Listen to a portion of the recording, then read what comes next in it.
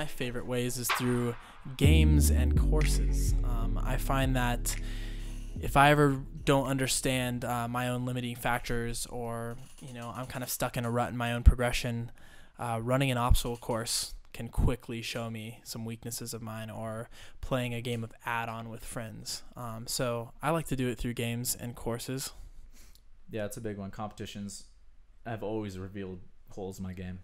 Yeah, that's a little more experiential or creative way to go about it. I think also, some of the people, like I said, I consider myself a very kind of methodical thinker. Like, I like to break things down, and people who are like that, one model that I constantly come back to in my own training, or when I'm trying to get somebody else to learn something, is this, think of a triangle. You've got mental, physical, and technical.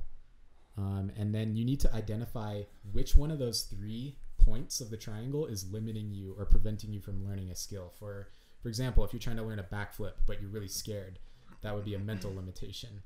Or if you can't even do a good tuck jump, that would be a physical limitation, because you don't have the strength or power to lift your knees up to your chest explosively. Or if you're lacking some kind of, backflip progressions, learning, how does a backflip even work? That would be learning how to address the technical limitations that you might have. So that's one little model that I like to use.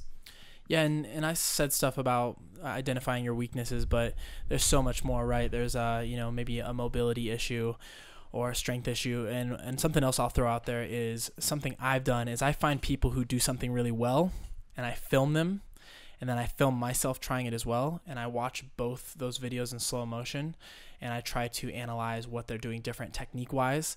If it's not technique, I'll usually try to do more research into whether it's a physical or maybe a mobility issue or a strength issue or something like that. So that's usually my plan when I find that I have limitations on a certain technique.